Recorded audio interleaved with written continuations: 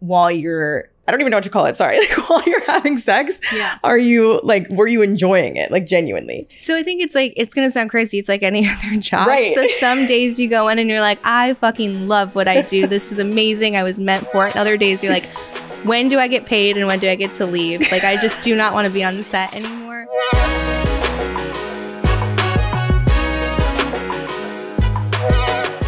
Hi guys, and welcome back to another episode of Vulnerable. I am your host, Chelsea Vaughn, and today we have a very special episode with a guest. Her name is Candice Horbacz, and she's most commonly known as Eva Lovia, and she's a former adult entertainer in the porn industry.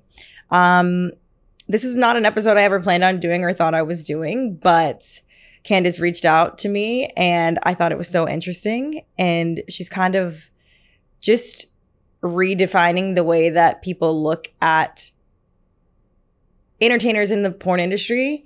And she's really fantastic and smart. And I asked her everything that you would want to know possibly about like the industry and how porn affects her relationship and just being in relationships and dating someone in general.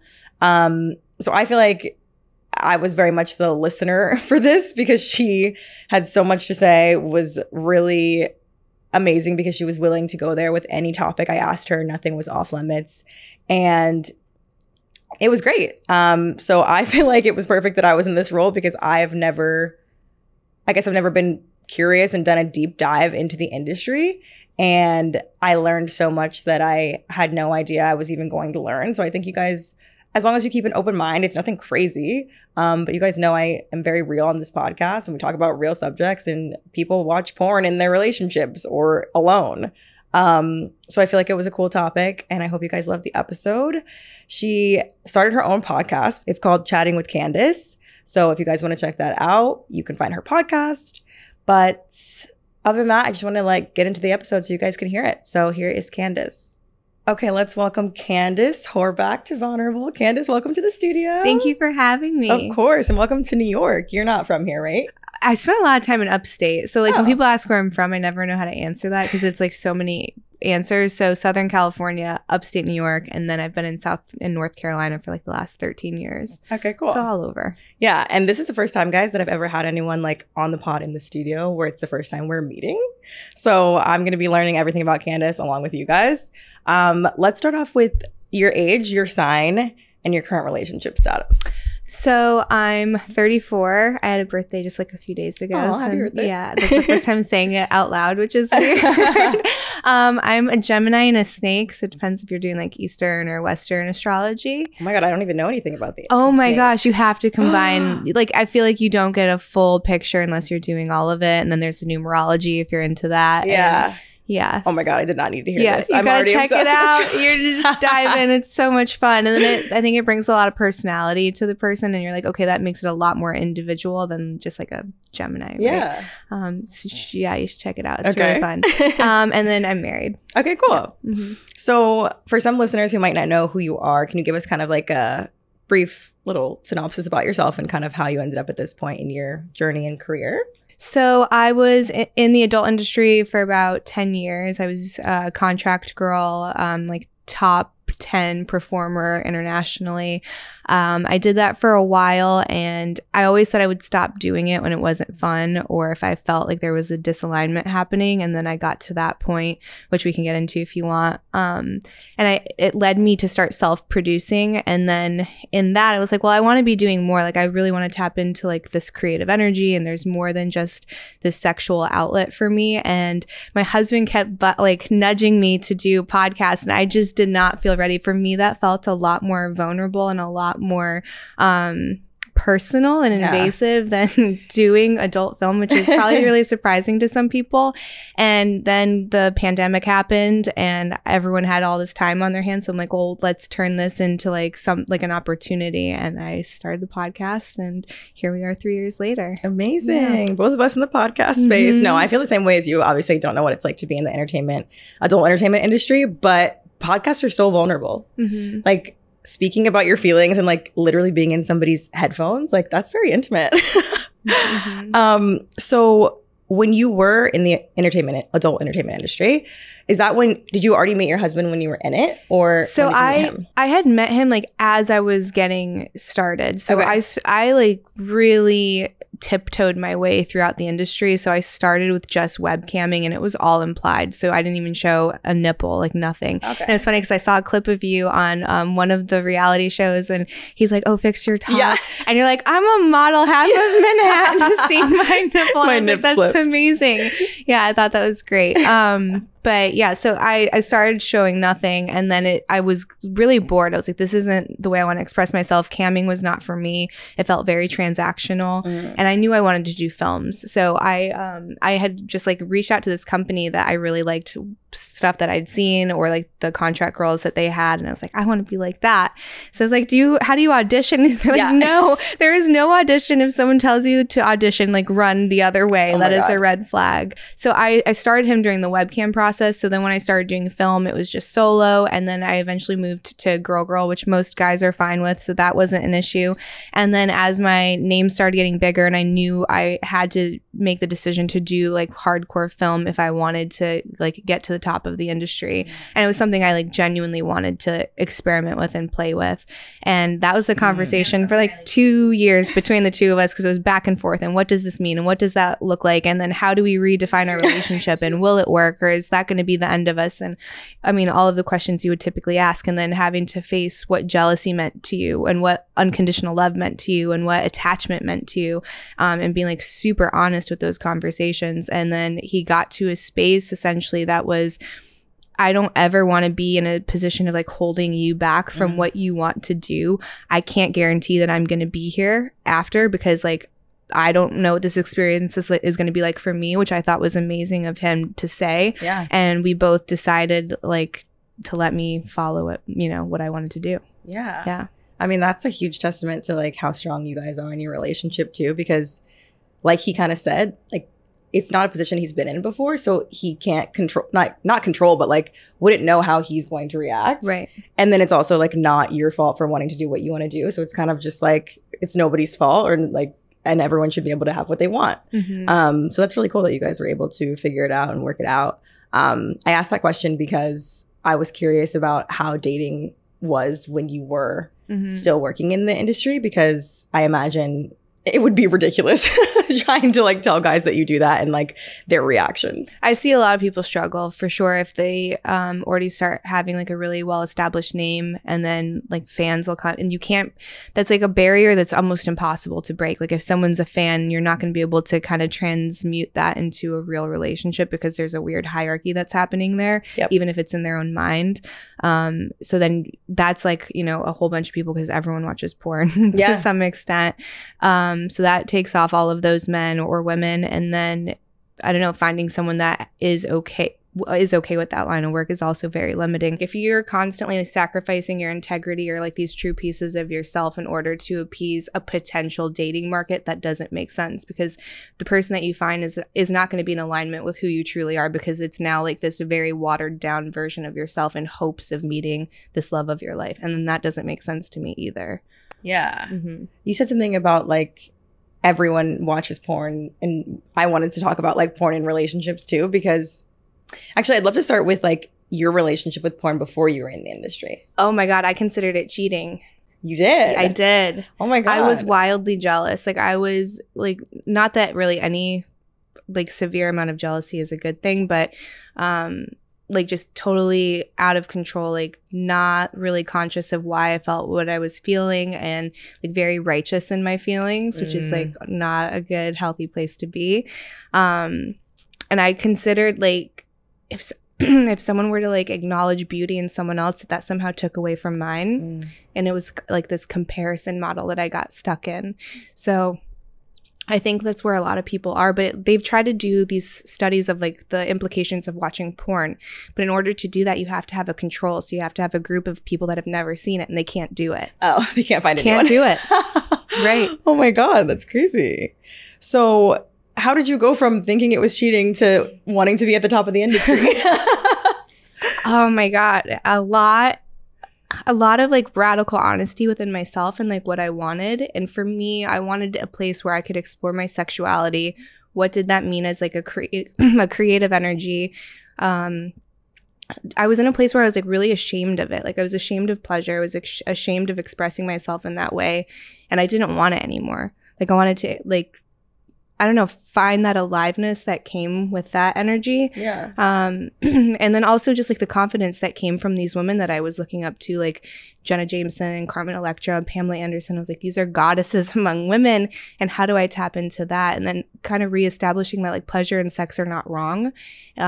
We've been conditioned to think that. And you can do things with integrity and out of integrity, and what that looks like is just making a conscious decision. So are you acting from a place of fullness, like I'm already full and happy, or am I acting from a place of like deficit where I'm trying to like take something from the outside to fill my cup, essentially? So I think one can be beautiful and positive, and the other one is like a hungry ghost where you're never going to feel satiated.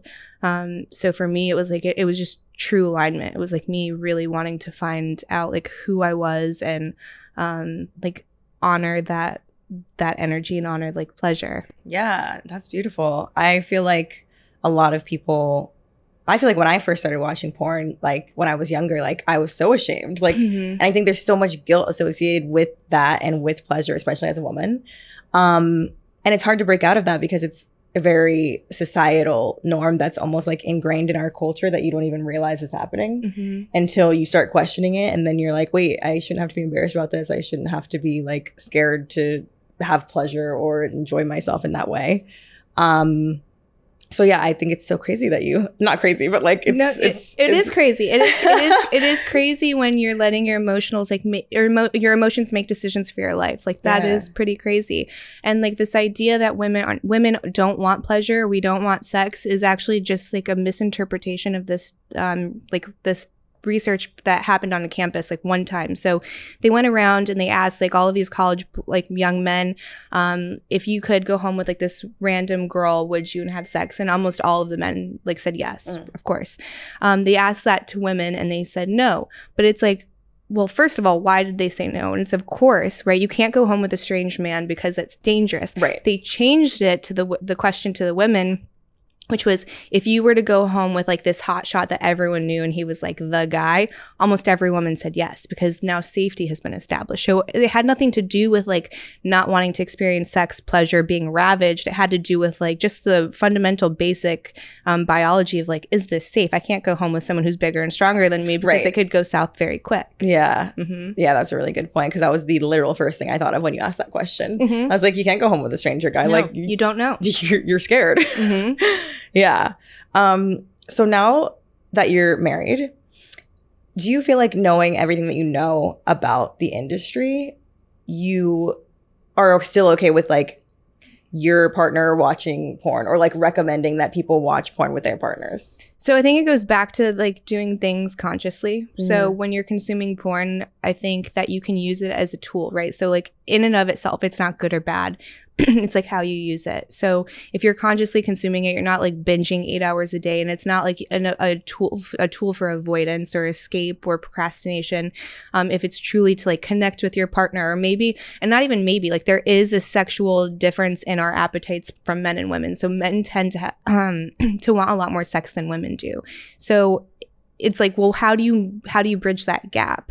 Like, you don't want to have sex if you don't want to have sex, but then you also, why does he have to make the sacrifice alone? So like, why can't you come to like a conscious agreement between the two of you? I know some women, like the guy's not even allowed to masturbate. I'm like, what is that? Like, you're acting like his mom. Like, that's weird. Like, you're now not allowing him to connect with his own body. So it has nothing to do with pornography. It's like this sense of control almost. Yeah. And I think that relationship is like doomed. And if not doomed, it's like, it's going to be filled with lies, because he can't trust to come to you with anything because you're going to react in this predictable way. So when you're approaching sex and you're in a couple, in a relationship, it's like, well, can we use it together? And if she's uncomfortable with it, maybe let her pick first, right? Like, help her navigate it, enter at a level that she's comfortable with, and explore like her fantasy first, so that she can feel comfortable and see that it's not a competition. And if anything, it's like this really cool, spicy way to like keep that ember alive, especially if you've been together for like 10 years, right? You have to like introduce some kind of novelty. So if you don't want it to be another person, it could be a toy, it could be film, it could be whatever you want it to be, whether it's even role playing. But I can see it as like a great source of inspiration to like bring in creativity into the bedroom. Yeah, that masturbating thing is crazy. It's a thing. You'd be so surprised at how often I hear that from men. They're like, my partner will not let me, like if she found out I masturbated in the shower, it would be a fight. And it's like, why? Like that kind of control over someone is really scary to me. Well, it's also like you're policing someone else's body at that point. Yeah.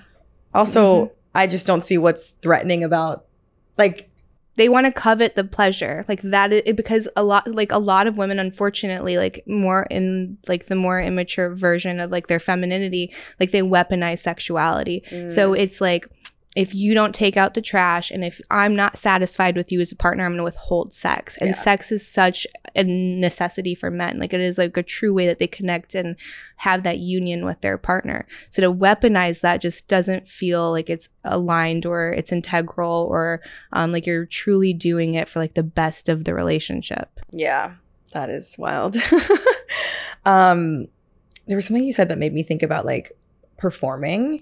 And I feel like I think a lot of women are threatened by porn because of the competition aspect that you mentioned. But it's also like people say, okay, it's unrealistic to have my partner looking at this, watching this, and expecting me to perform like that in the bedroom. So is there any part of you that now feels like, and I don't know if you felt like you had to perform or if you were just having a good time when you were doing it like for work, but now in your sex life, do you feel like you will have to almost perform?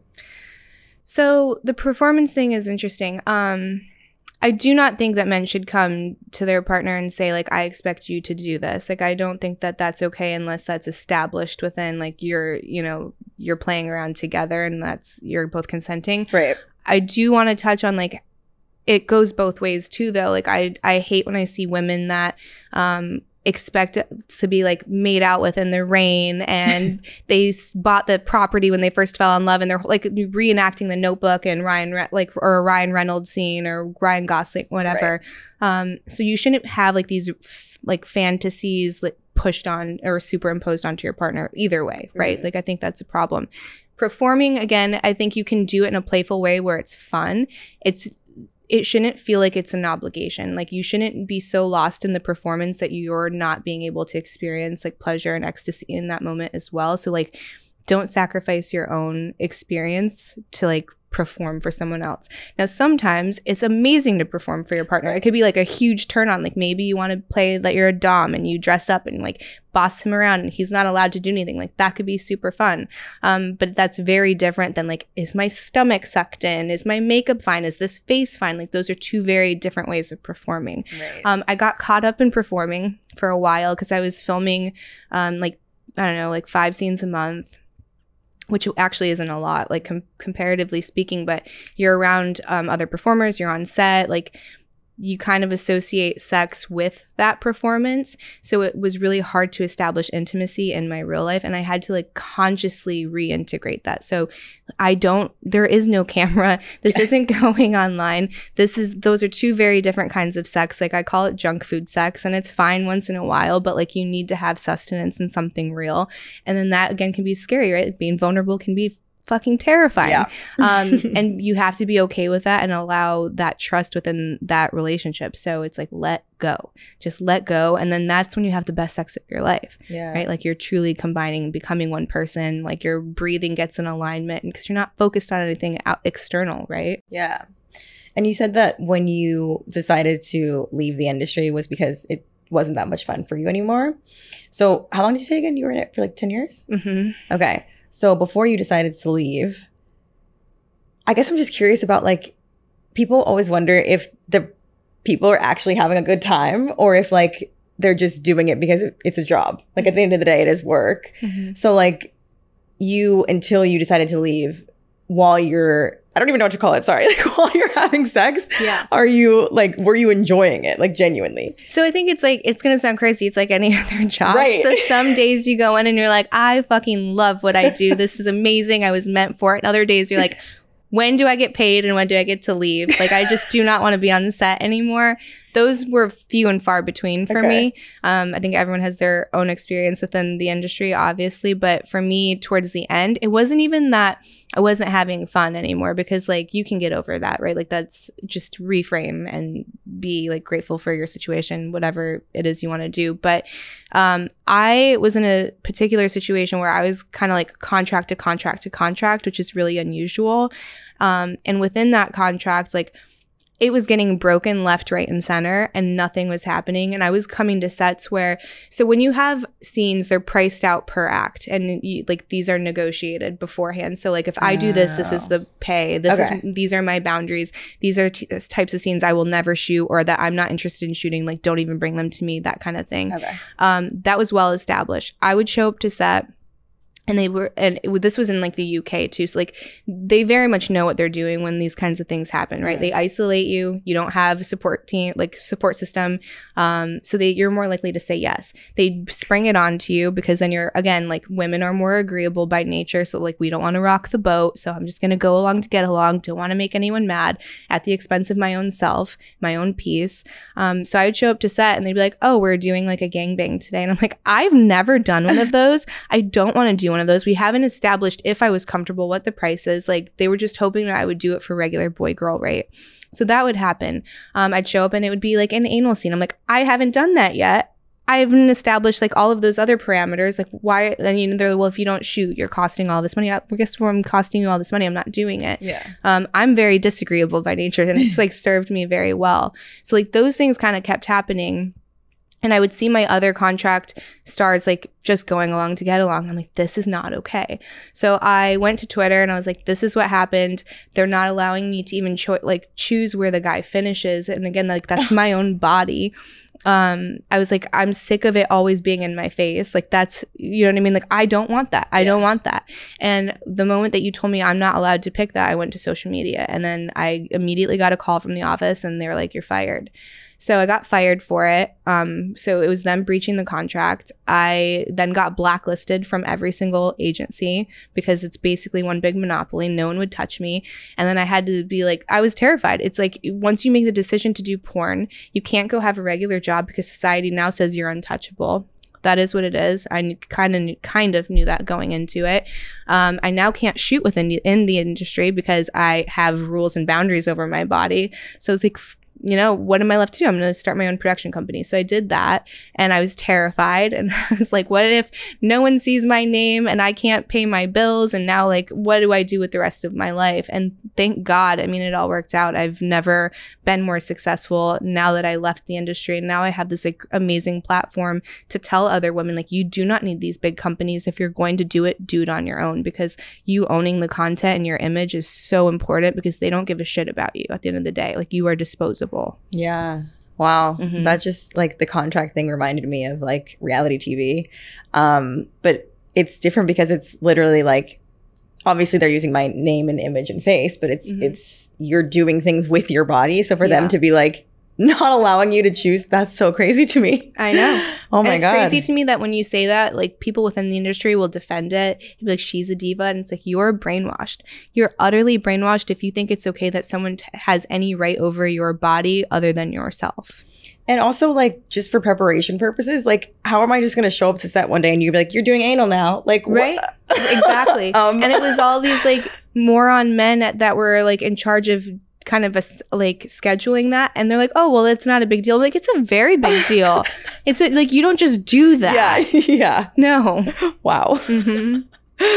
I was gonna ask about, like, I want to talk about women, and I guess I feel like porn kind of is tied into like self-esteem for women, and like, I don't know too much about you or your platform, but I feel like it seems like you would like to empower women, and that's something that I want to do too. So I guess what I'm asking is kind of like, how do you feel like porn plays a role in maybe self-esteem issues for young women? I think we look at porn immediately, right? Because that's like the most obvious low-hanging fruit. But if you look at like the Instagram studies that came out, they were trying to make an Instagram for teens and preteens. And then the study came out, and it was like suicide rates for young girls like hockey stick up. Like it was exponential growth, bullying, exponential growth, suicidal ideation, depression, cutting, all of these things, body dysmorphia, eating disorders. So when you're kind of like getting pushed all of this stuff, it doesn't matter if it's porn or social media. I think all of this stuff is really harmful for young minds. And at the end of the day, that's the responsibility of the parents and the caregivers. It's like, what protocols and protections do you have to like safeguard your young girls? Because like they need it, right? Their brains aren't done yet. They're getting like this dopamine fix, and they're saying do more and more and more of this, and then 2 hours go by and they're lost in an algorithm. So that's your responsibility as a parent to make sure. I think we had that growing up too. Like when you'd go checking out and you'd see Cosmo or you'd see Shape, and it was always like a very specific type of body, or Victoria's Secret. And I know there's a lot of controversy about like their rebranding.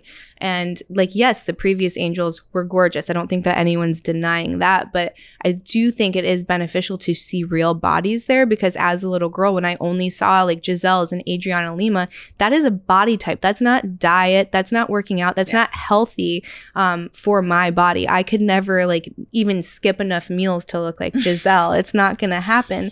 So I think introducing like that reality is really important for women and young girls in general. Bringing it back to pornography, I think it's also, parents get really squeamish around the sex topic, so we don't talk about it.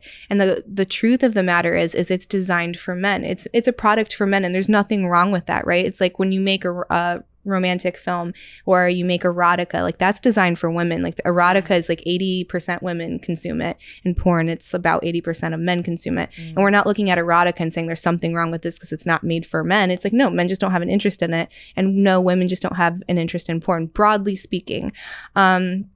So like if you look at the way that it's shot, we'll be like, oh, it's degrading to women. Well, if you look at gay film and how that's shot, like man on man, it's shot just as invasively and it's just as graphic and explicit. It's just like that is what the male gaze finds erotic.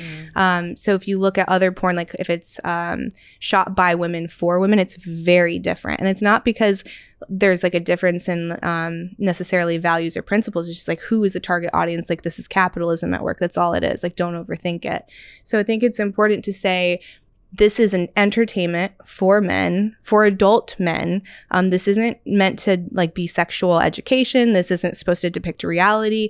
You're allowed to define the boundaries within your own sexual container. Like, you don't have to have like this giant billion-dollar company tell you that. So just like defining her worth and her values and what does she want out of a partnership. And obviously that conversation has to be like age appropriate, so it depends on when you want to introduce it, but establishing that this is entertainment for adults, period, is super important, and you shouldn't be watching it until you are of age.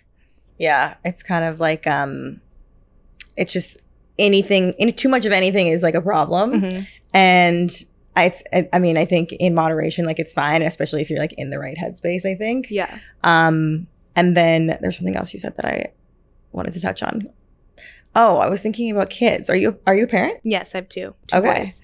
And how have you and your husband like talked about this conversation as far as like them growing up? And I mean, maybe like other kids will ask like, what did your mom used to do? Or like, it's on the internet, you know what I mean? Like, so it's a growing and evolving conversation. I think it starts with establishing that like there's nothing wrong with your body. There's nothing wrong with being naked. So I'm part Japanese. In Japanese culture, like you see everyone naked all of the time. Like it's not sexualized. Like if you go to those bathhouses, like they're usually like co-ed, and it's just not a thing. So like establishing just that first principle, like there's nothing wrong with you. Like we don't believe in original sin in my house. So like there's nothing wrong with you. You were born divine and beautiful and pure. And then when it comes to like, what did mom do before I had you? It's like, I'm a whole person. I was a whole person before you, during, and after, and I will continue to be. And some things are meant for adults. Pornography is one of them. I'm allowed to still be a sexual being just because I am a mother. And we have this idea of kind of fractionalizing women. And it's like, you can only wear one hat at a time. But there's this archetype, and it's the maiden, the mother, and the myth. And it's the idea of it is to eventually in our life as women is to encompass all three. And it's not like you toss it away as you age. So the maiden is like this young, vibrant explorer, and she's got this curiosity for the world, and she's got this gentleness. And then you have this mother that is the protector, and she's like a lot more solid in like her being, and more like established and confident. And then you have this maiden who's got like wrinkles on her face, and she's wise, but they all are magnifying, like they all like gravitate everything around them towards them. So it's like you don't lose any of them, you just like take them on as you age and as like you gain life experience. So establishing that I am a whole person, right? And I think that that's where a lot of problems come in relationships, is we try to like take that sexuality away from women once they become moms.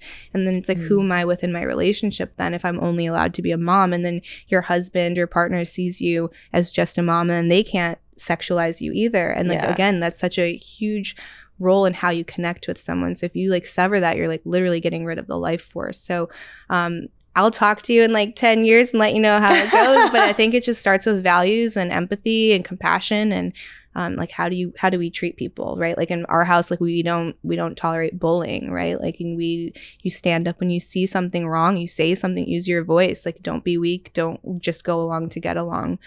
So like those are all, I guess, the starting points right now. Yeah. How old are your kids? Almost 4 and then 10 months. So like we got time. Okay. We got time. Yeah. Okay, yeah, you've got plenty of time. Okay, let's take a quick break and then we'll come back and do vulnerable. What advice would you give someone that's in a relationship that feels like their partner maybe compares them to porn, prioritizes porn, or kind of maybe idealizes it and consumes too much of it? Like, what advice would you give someone that's on the other side of it that doesn't really know how to tell them, like, hey, this isn't working for our sex life? So that's probably a good place to start, is addressing like the consumption issue. And I think it's important not to get lost in it's a porn problem, because then you're not going to really get to the root of the issue. So like what are they really doing? It's like avoiding the family, avoiding you, avoiding obligations, procrastinating.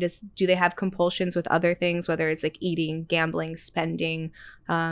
Usually those things will kind of work in alignment. So yeah, start with the porn and say, obviously if you're watching way too much of this and you're not meeting my needs like sexually, we need to really taper back on that. And like, what is this about? Like, what is it really that you're like hiding from? Like, what are you trying to escape from? Because that's kind of what it is. It's like, I'm trying to escape from something. I don't know if maybe they're in like a depression or anxious, or if like they themselves are feeling lost. There was this interesting dialogue that I saw, and it was, whenever you're feeling something within the relationship, people are mirrors. So if you are feeling isolated and unseen and unloved, and like your needs aren't being met, your partner's probably feeling the exact same things. So starting with like, in what ways like are you not feeling loved, and like really bring compassion and empathy into it, so that they don't have to feel like they have to defend anything. So I think a lot of times when we feel hurt or wronged, it's like we want to go on the defense and like say how we're right or what we need, but maybe approaching it with a little bit of like love and compassion, and like seeing the other person will create a vulnerable space for them to like be honest, and then maybe have like this breakthrough of, oh my God, I haven't been showing up for my wife or my partner. I haven't been showing up for my family. I've been really escaping from these things. I had no idea. So if you want to have like a real transformative experience, and not just like this Band-Aid we slap onto it, like you have to like go into it with, what is the goal? Is it to heal and then to move forward? Or is it going to be, I'm going to hang on to this righteous anger, and every time we get mad and be like, well, remember when you did that? Because that's not going to serve either of you. So if like, you have to be honest with, is it something you can forgive as well? Yeah, and you almost probably have to take your ego out of it too, because it's like you're coming from a place of hurt, because I think a lot of people's feelings get hurt because they're like, okay, well, he doesn't want to have sex with me. And it has nothing to do with you. Right. So I think that's so important to establish. It has nothing to do with you or how desirable you are. It's not that at all. It's definitely a them issue. Yeah. But you just want to create the space where they feel like they can be honest with you and not attacked. Yeah. It's just like such a sensitive subject, because I feel like it's so layered, especially with all of our relationships with sex and how we like grew up looking at it, and relationships with porn specifically. But I kind of like what you said about like it's not about the porn. It's never about the porn. Like there's always something else. It's almost like cheating when people cheat. It's like it's never about that. There was an underlying issue that you have to It's not even about the person they cheated on you with. Right. It's not that at all, right? It's like them trying to almost like create a different persona, or maybe like reestablish a different version of themselves that they can't be with you, or that they feel like died off a long time ago. It's like an identity crisis. It's not anything about you or the relationship, or you're not good enough. Like, so you have to like get that out of your head immediately. Yeah. Well, you have been incredible, Candice. I literally have learned so much in this hour. I feel like I could ask you so many more questions. And you've been very vulnerable this whole time. But my final question for all my guests is there anything you want to be vulnerable about? Oh, man. Yeah, that's hard given the nature of the conversation. I know, right? It doesn't have to be related to this topic at all. Yeah. Like anything that you're currently like going through, struggling with, working on that you think people would find relatable, or anything you want. So I guess my biggest and most like present vulnerability would be like, I'm very into personal development. I think that we should never stop growing and learning and improving ourselves. So I do like a lot of whether they're summits or retreats, or like I have this spiritual teacher I work with. And I think the thing I struggle with the most is constantly feeling like not accepted. And it goes beyond porn. Like this is since I was little. We moved around a ton, so I was always the new kid. I looked way more Japanese when I was little, so that was always like a way that I got picked on. Like the food I brought in was different. Like my grandma was different. Like, you know what I mean? So there was always something that made me an outsider. And then it's almost like I actively chose this profession to just like reestablish like my place on the outskirts. And it's like I have these ideas of what sex and sexuality should mean, and what relationships should mean. And I just feel like everywhere I go, I don't find a place where it's like an exact alignment. So if I go into like these more, I guess like progressive spaces, I think it's like too far in some directions. And then if I go into other spaces, I was like, well, that's not far enough yet. So it's like, how do you, I don't know, I guess maybe just like doing podcasts and having conversations. So it's like, how do you create a space where you're like very conscious about your sexuality and like who you are as a person? And I don't know, it's just that feeling of belonging, which I know is an inside job. It's like starts there, right? Like no one else can make you feel like you're belonging. But yeah, I'm trying to like figure that out. Yeah, but that's hard. And I think it's super relatable for a lot of people. And I also feel like I just turned 30. I'm about to be 31. But I feel like in your 30s, like that's when people say that's when you like kind of figure that sort of piece out. But I was thinking about this TikTok that I saw, and it was an Asian girl, and she was like, you think you can hurt my feelings? Do you see it? No. She was like, my Asian mom packed my lunch for school. Yeah, seriously. Like you have people come over and you have like kimchi or like raw fish or like these rice balls, and they're like, what is that? You're the gross smelly kid. So it's like, I already went through the ringer. It's fine. Bring it on, baby. Yeah, so funny. Sorry, you were being so vulnerable when I brought that. I thought it was so funny. Great. Well, I feel like it's, like you said, when you started your own production and your podcast and your platform, it's like you, even if you haven't been able to necessarily find a space where you feel like you fit in, it's like you have created and are actively working on creating one. I think that's beautiful. Thank you. Thank you so much for being here. Please tell everyone where they can find you, your handles, and everything else. So you can go to chattingwithcandice.com. My podcast is there. My socials are all Candice Horbacz. Easy to find. Very rare very rare Polish last name that I took for my husband. So yeah, that's where you can find me. Okay, cool. And you can watch this full episode at Vulnerable Pod on YouTube. We're on TikTok at Vulnerable Pod, and you can find me at Chelsea Vaughn on Insta. But that's it, guys. We'll see you next episode. Bye.